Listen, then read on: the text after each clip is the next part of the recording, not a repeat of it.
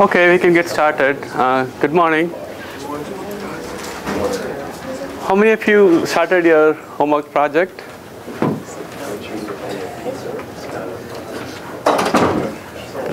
Few of you, right? So for the rest of you, at least start thinking about how you would set up your program, how to set up your code and stuff, right? So this module, synchronization, is kind of involved because you have to kind of, so if you follow the programming code, right, you have to think through what happens if you have multiple threads and why this happens, and the different solutions you have to kind of think through, right? This module is kind of weird because processors, and once we look at after this, memory and protection and files are hardcore operating system kind of topic, right? This particular stuff with the synchronization, you probably would use it in other courses where they don't actually wouldn't go through with it, go through and discuss these topics, right? It's mostly application program kind of concept, right? The OS only gets involved for a very small issue, and we'll see in a few slides, where you can put instead of doing a busy wait, you can do a wait or other, put it in a queue, right? But for the most part, you will feel the pain of what synchronization can do to your program in other courses, right? So that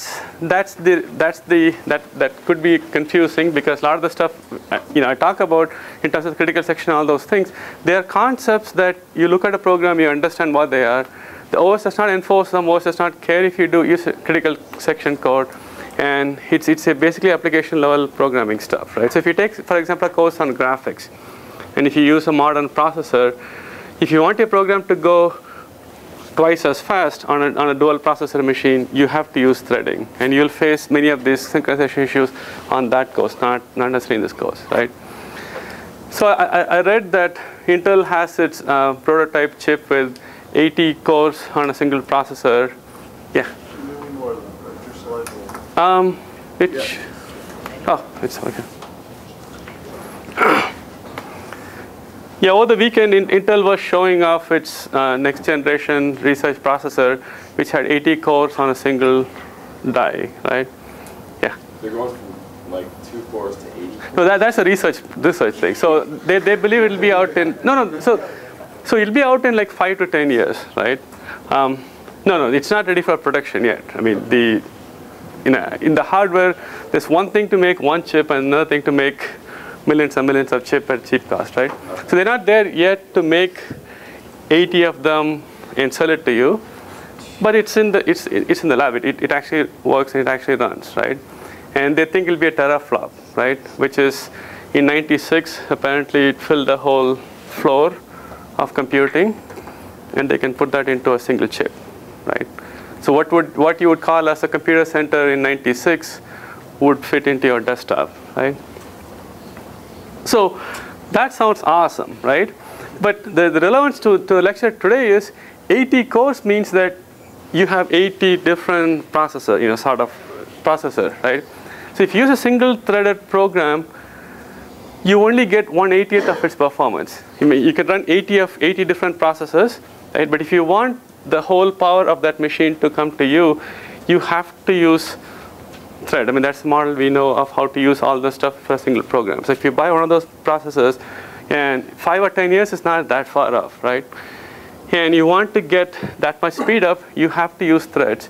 And if you use threads, you run into all these problems, right?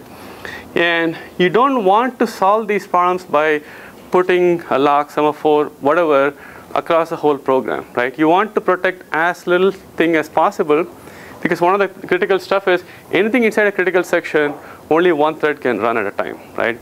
So you want to keep most of your program using all the 80 cores as possible.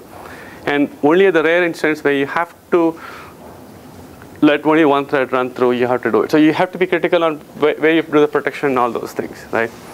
And so that's why these are important. So, so as we go to more and more cores, these topics are more and more important, because otherwise you won't get the performance, right? So we left off with looking at the Semaphore primitive. Mostly because the test and set and all those things we looked at before are more lower level code that a normal user should not know how to use them. So we look at 3 higher level primitives. One is a semaphore, one is a monitor, and one is a conditional variable, right?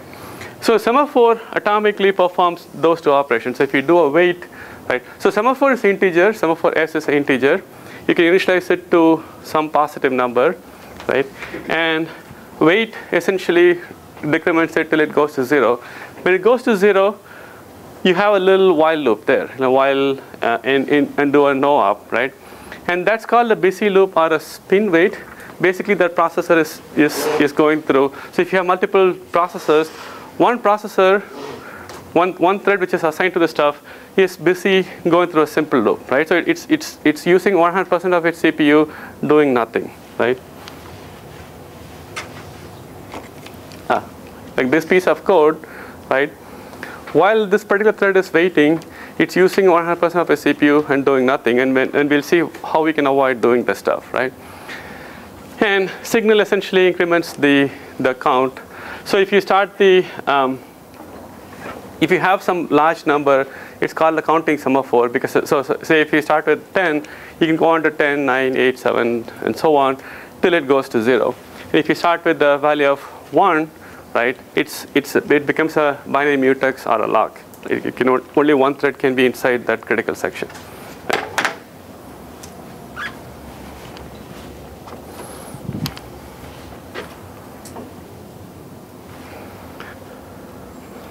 So the way you may use this code is if you have a critical section, right? Before you enter the critical section, you put a wait, and after you leave the critical section, you do a signal. So whenever you do a signal, right, some other thread which is on the wait would gets to go inside, right?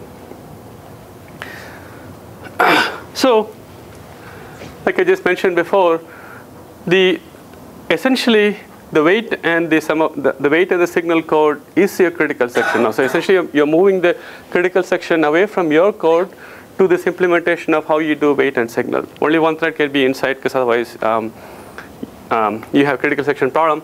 So essentially, so when you go back to here, right? Again, when I mentioned this is wasted time, because you're basically looping through the stuff, right? So if you expect to be looping through them for like small number of times, like 10, 20 or sometimes, this is okay.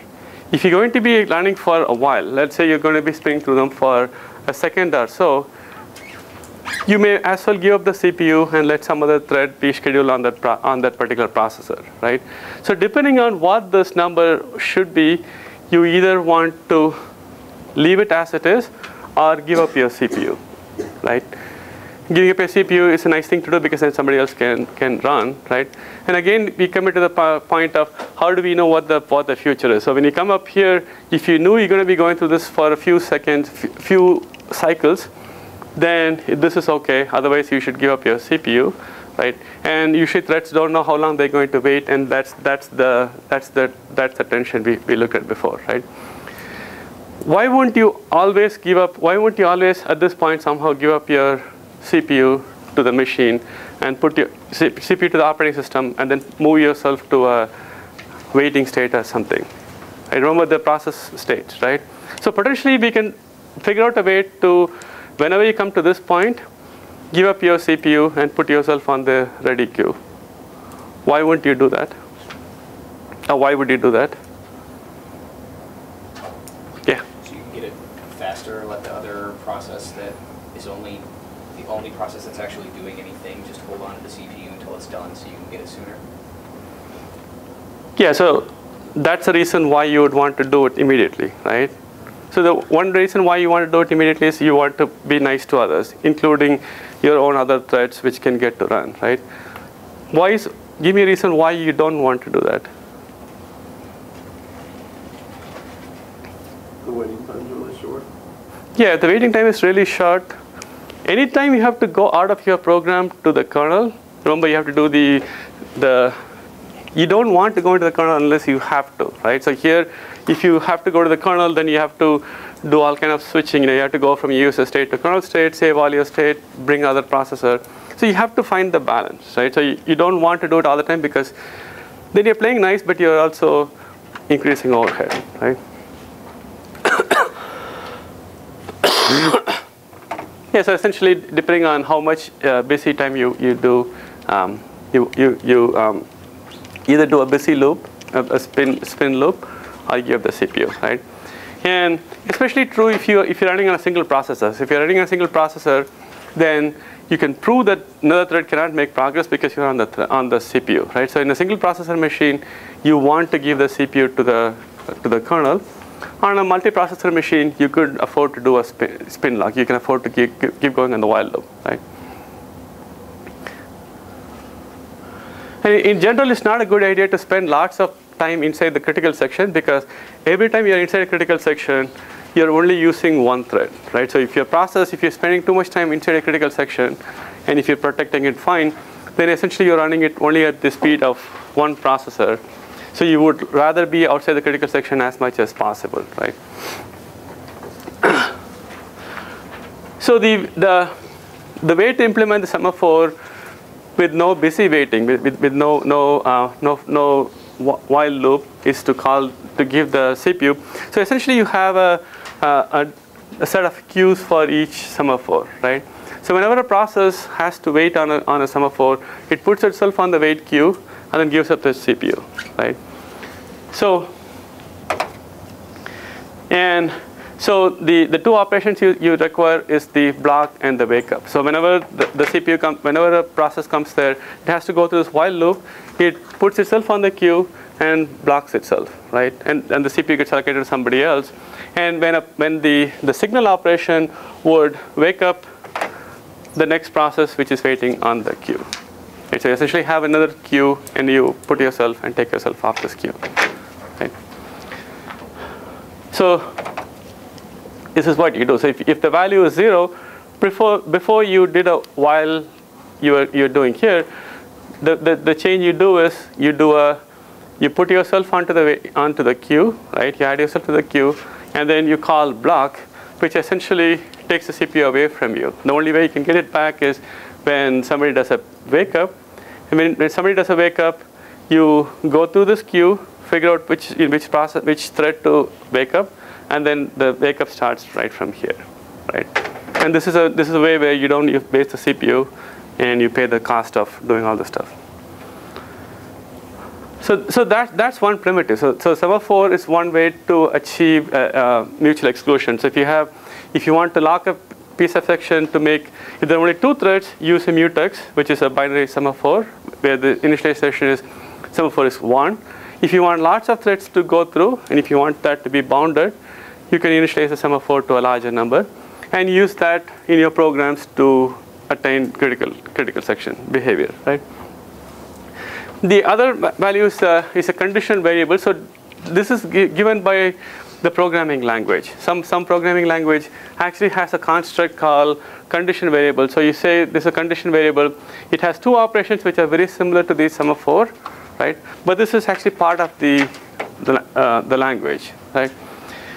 And you can use them for the similar kind of behavior. Wait will, depending on the value of the condition variable, wait would either let you go through or wait for the corresponding signal, right? It's very similar to semaphore, but this is part of the programming language, right? C doesn't support this, but there are other languages. The name of the language escapes my mind, right? I think it's in your book, right? So this is part of the programming language itself to give the same kind of a behavior. Yeah. Like, would some languages even be high level enough to do like even all this behind the scenes? Or do you have to? So thank you. Yeah, so you can even move even higher level and have the notion of monitors, right? So with the monitor, you basically say a particular procedure is a monitor, right? So depending on the programming language, you say it different way. So for example, here, if you say this is a monitor, you say anything, all the procedures within this object are protected by this monitor, right? Which means that only one of those functions can be running at any one time, right? So once you give this keyword monitor to this object, then anything inside here, the system makes sure that only one of them can be running at any one time, right? And that's even more of a higher level, right? And that's supposed to even make whole life easier, right? And there is an instantiation of that in Java, right? Which is the synchronized keyword, right? In Java, for a method, if you say synchronized, that means that is a monitor, right? So within an object, right? If one of the methods you have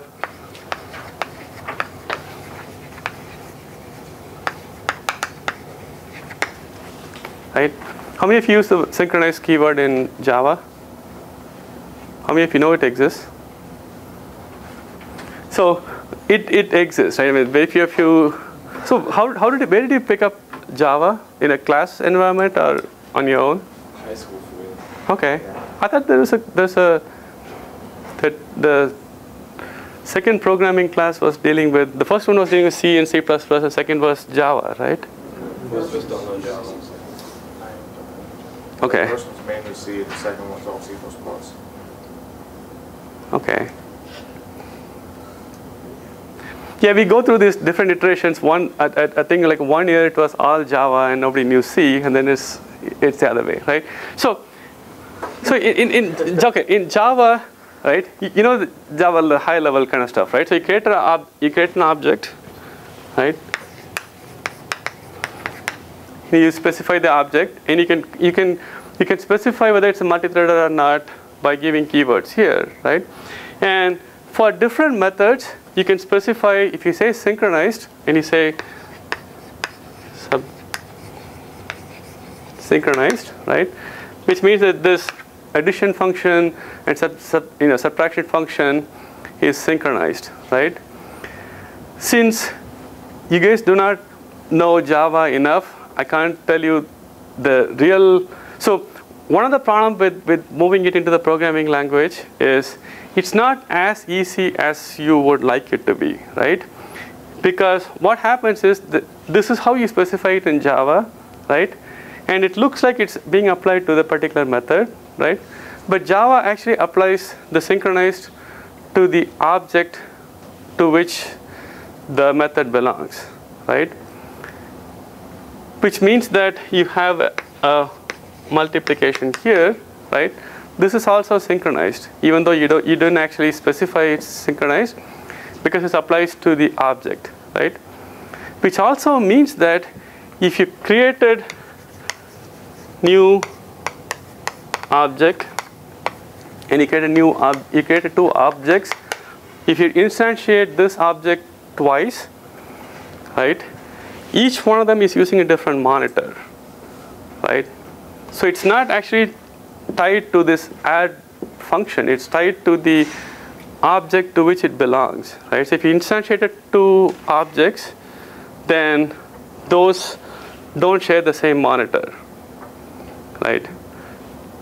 This should be similar. The concept of instantiation and all those things should be similar in C++, right? So how many of you understood what I just said? If you didn't understand it, just remember that it's not as simple or as trivial as it looks here, because if you do it under the hood, if you do it without explicitly telling you, right, you have to really understand what it is doing under the hood, because these are complicated concepts, like we saw with the the semaphores and stuff, right? These are not trivial stuff, right? So just because you put the programming language sugarcoating around it doesn't make it trivial, right? So if you don't understand it, just remember you have, when you use it on a programming language, you have to be careful on what precisely is being protected by the monitor, right? And depending on the programming language, you have to precisely understand what it's doing. And if you don't understand, then this will give you unknown results because you don't understand what it's actually doing, right? And this is true for anything, right? It's true for if something is being done under the hood and you don't understand what is actually happening, you can't really use it, right? So I'll say it once more, just to be clear, right? In Java, you actually set the synchronized, which says that this is a monitor, to the method, right? You specify it to the method, but it actually applies to the object instantiation to which that method belongs, right? So in this case, this synchronize belongs to this object. So anything with this object would get synchronized, right? But worse, if you instantiate this object multiple times, each one of them will have their own monitor, right? So you cannot say object1/add and object2-add and expect these two to be mutually exclusive, because they're part of a different object instantiations, right? For the most part, this will be fine, but if you assume something about them, if you assume that add itself can only happen once, that won't be true, right? If you programmed it right, this won't affect you, because this should be operating on data which is within its instantiation, so things should be fine, right? So the key to remember is there is no free lunch. I mean, you can't, just because it looks like it's simple to just put monitors, doesn't mean it's easier. And we will see how these things are done. Give me a reason why another reason why you won't want monitors. Can you think of a reason why you would prefer semaphores over monitors? Because they're not achieving, I mean, under the hood, they're doing the same thing, right? Why would you prefer semaphores over monitors?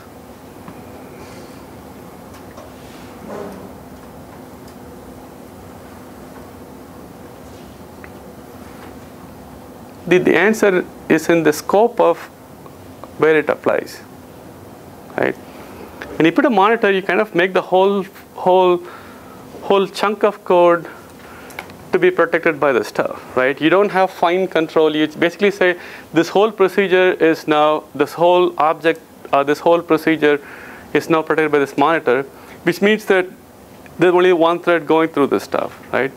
And most of the time you would like as little code to be protected as possible, and this basically says this whole function, this whole stuff gets protected, right? So unless you are careful, you don't understand that putting a monitor is the cost of doing that, right?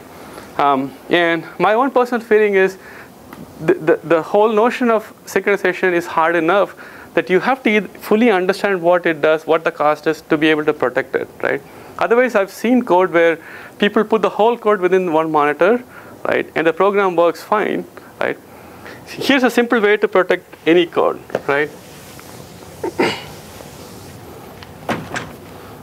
If you make a whole program monitor, right? You will not run into any synchronization problem, right? We don't have to worry about all the stuff we learned in the class. It basically says that your whole program is now single-threaded, right? It solves a problem in some bizarre sense, but that's not what you want. So essentially, if you have like 80 core processor, you're running on one core, right? It solves a problem. It works fine. You have no issues with synchronization, all those things. But what's the point, right? But sometimes people would do that, because if you're writing a small code, you just put a monitor and solve the problem and move on, right? Yeah. If you didn't specify multi-threading anyway, would you have to even do that? You don't have to. So what happens is, the more you abstract it away, right, the less people understand what's going on. So you see code where people throw synchronized somewhere, and they say runnable. So for the people who used Java, right, how many used the runnable keyword? I've used it before. Did you mean to do it? Did you understand what's going on, or? I just used it so the program would compile. I didn't really know what was useful. I've seen too many cases like that, right? Like when you compile the code, the compiler says you should make this runnable, right? People put runnable and then make it run, right? And there's nothing wrong with it, right? Right? I mean, I would do the same thing, right? If it says, like, compiler says you should put runnable, you put runnable, and then the whole thing compiles, it runs, right? But when you say runnable, you're making it multi-threaded, right? And there's a reason behind why you do that. And that's one of the reasons why I don't like this model, because the whole threading, the whole synchronization is not a trivial concept, right? With the serious implication on shared variables and stuff. And they try to make it simple. They make it so simple that they say, just change this and make this runnable, and your program will compile, right? And that's the wrong thing. They should basically say, go and read what this code should do and learn how to use these constructs. And people don't do that, right? And in that context, people say, in something will say you should make this synchronized, right? You just type synchronized and things compile, right? Yeah. So in that case, is the high-level language like automatically figuring out what it can put on a different thread? You know what I mean? Like if you just put runnable, is it going to look at your code and say, okay. So you also have to like specify a little bit what. If you make it runnable, right, and if you create two instances of the object, they're both running in parallel, right? If it's runnable, it means that this can be threaded, right?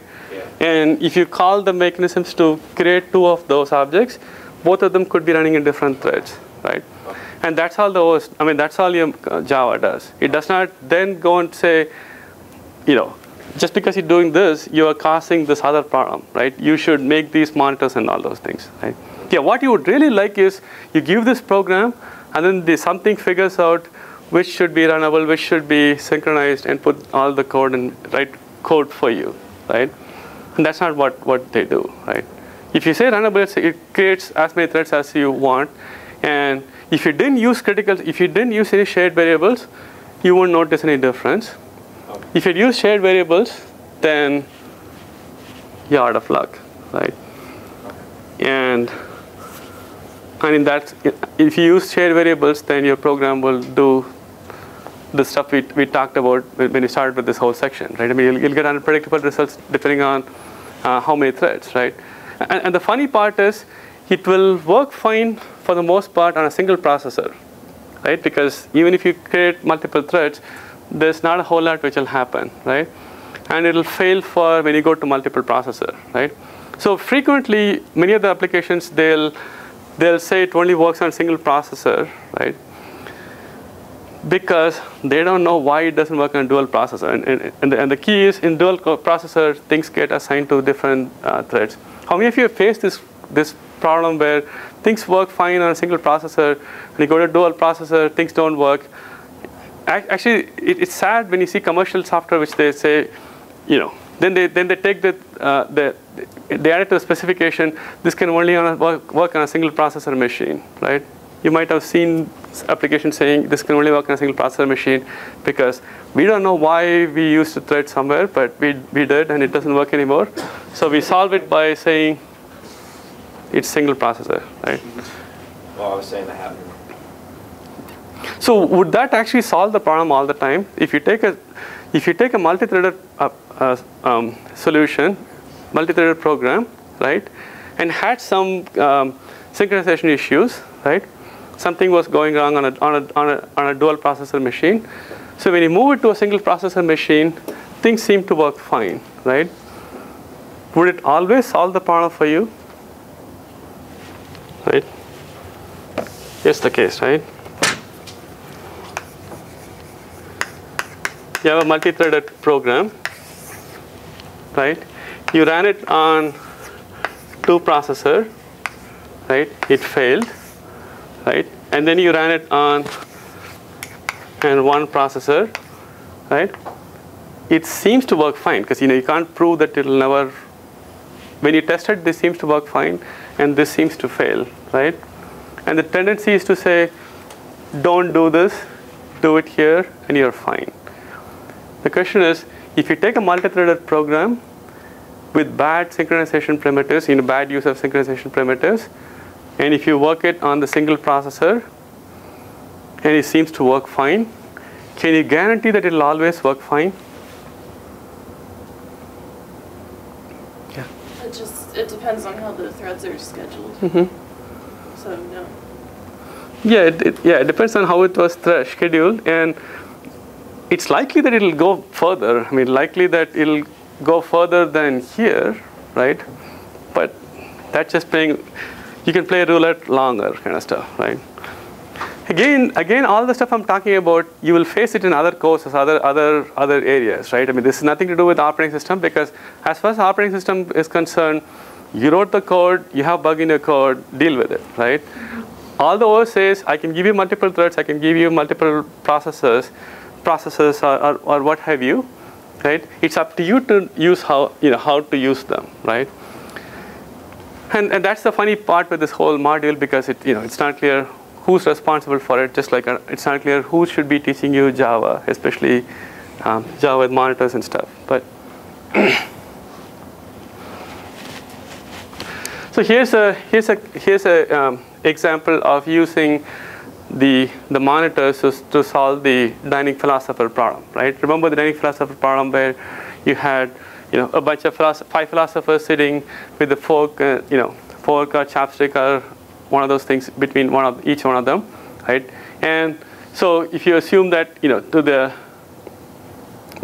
philosophers are either thinking, right, in which case they're doing processing, or they are hungry, right, which means that they're trying to actively look for the forks, and eating, right? When they actually have both the forks, they are eating.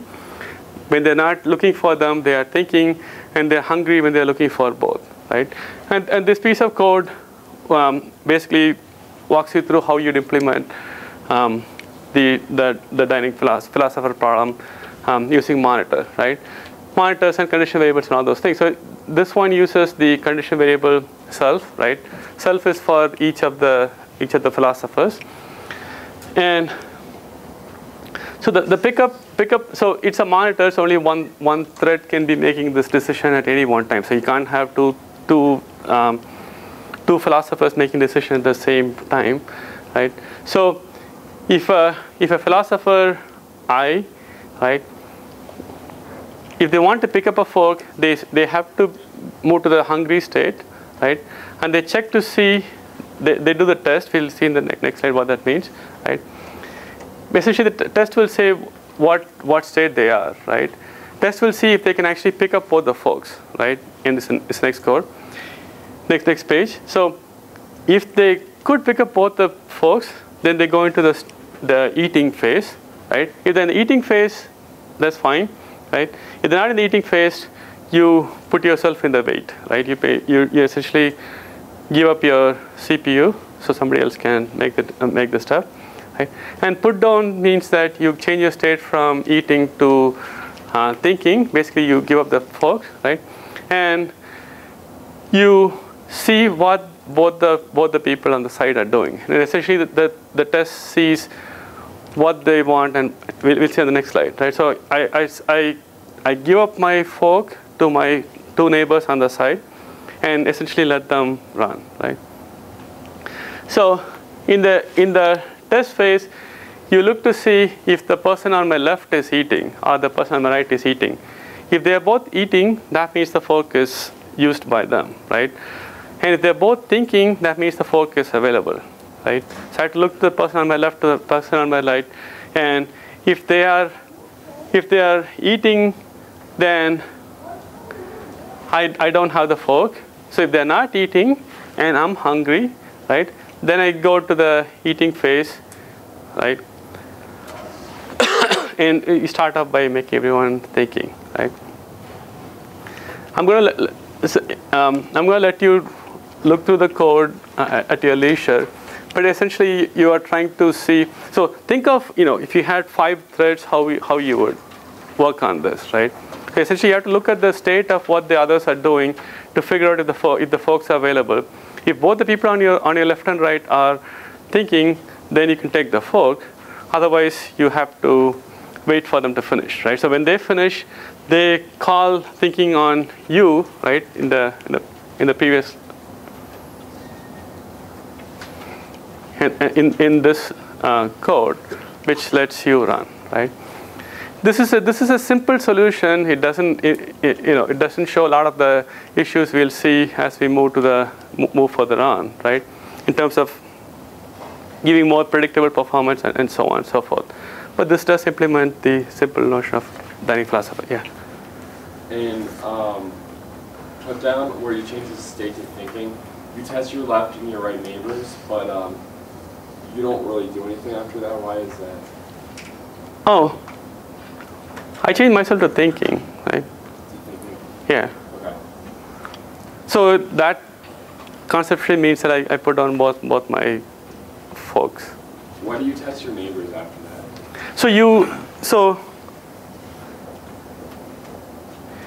So assuming that, so you call the thread on both your neighbors, right? So assuming that your neighbor was waiting, right? Then you do something. But if or hungry, sorry. If the neighbor happens to be in hungry state, then something happens. But if the neighbor happens to be in thinking state, then you do nothing, right? So you look to both the sides to see what they're doing. If they're both eating, then nothing happens. If they're both thinking, nothing happens. If they're both hungry, or one of them is hungry, then you try to see, since you change yourself to thinking, right? Before you call this, you change yourself to thinking, right? So now you're thinking, they are hungry, so you check the neighbor's neighbor, and if they're both thinking, then your neighbor can start eating, right? It's a kind of convoluted code, but you essentially have to think for your neighbor kind of stuff, right? And there are many ways to implement this stuff, and this is one way to do that code, right? So this is elegant in the sense that you put a monitor here and you put few condition variables. You don't have to worry about which you don't lock any of these things explicitly because it's a monitor, right? So only one thread can be doing any of this stuff, right? So, and that's why when you're inside the put down routine, you can call test, even though test could also be run by a neighbor, right? The test could be run by you or your neighbor, but that's okay because since they're all in the monitor, only one could be making this decision, right? Only one philosopher could be making the decision on what to do, and it's up to the philosopher to give up the thing. So they don't call the wait to give up their, to get out of the monitor, right? Everybody else kind of waits, right? It's elegant in the sense that you don't have to worry about these things. You don't have to worry about that. If you didn't do a monitor, then you have to make sure that before you go here, that your neighbor is also not doing this at the same time, right? So you're trying to see if your neighbor should be given a CPU, but if they're also doing this at the same time, then things can go wrong. But those won't happen here, right? And I'll leave it up to your judgment whether that's preferable or not, right? And here's a phenomenon we started out with, the notion of for deadlock or starvation. We'll see after Friday more into what deadlocks is and how we figure out what how to react to it. What are the conditions which should happen? Essentially, deadlock is where there's no possibility of making a progress. So if you had a code like this, right? If the process 0 came here, did a wait on S, and is trying to do a wait on Q, right? And this one did a wait on Q. Depending on the order this is happening, if S went through, and this is waiting for Q, and this is waiting for S, right? And they can't make progress because P1 has Q and it wants S, and P0 has S and it wants Q, right? If only they can back out, things can make progress, but otherwise, it's similar to the dynamic philosopher problem, right? I have the left fork, I want the right fork. You have the right fork, and you want the left fork kind of thing, right? And you can't make progress. And we'll see what are the specific conditions, why deadlock happens, and all those things. But the notion is, in this case, nothing can happen because they're both deadlocked, right? And it's not the same as starvation, where you're waiting infinitely, but there is still a way for you to finish. I mean, it just takes longer, but it'll finish, right? And there are, your book talks about some of the different synchronization primitives on different operating systems. First, it's a Sun Solaris operating system, and it was designed for multiprocessor server class machines. So it supports multitasking, multi-threading, multiprocessing. It supports most of the stuff that you can imagine. One of the nice things they are pretty happy about is the notion of adaptive mutexes, right? Where depending on smarts, they figure out whether it should do a spin lock or it should put itself to wait, right? And that's their key to fame. That you can depending on what they believe should be the right way, they can move the process to spin lock or put itself to wait, right? And they also have notions of turnstiles to figure out which thread should run, be more predictable, and so on and so forth, right? So essentially, the notion of semaphores and condition variables are not different. The reason why you would want to spend lots of money to get Solaris or enterprise class systems are they give you a lot more predictable way of figuring out which thread should run. They give you a lot more way of taking the decision on whether to use one or the other. And if they do it right, the assumption is you'll pay for it to get that get those features, right? Windows XP for the most part was developed on a single processor desktop kind of machine, and where you didn't have to worry about these things. So they for the most part they'll disable interrupts to deal with critical section, right? And that doesn't work when you go to a multiprocessor machine. And multiprocessor machine, they do a spin lock, right? They don't do a adaptive spin lock. So if on a single processor machine, to go to a critical section, you turn off all interrupts, so nobody can interrupt you. On a multiprocessor machine, you do a spin lock, which is wasteful on CPU, but not many people had multiprocessor machines when Windows XP came out, right? Windows XP came out like 5 years back, and none of us had a dual processor, dual core laptops in your office, right? Does any of you have the quad core Intel desktop machine?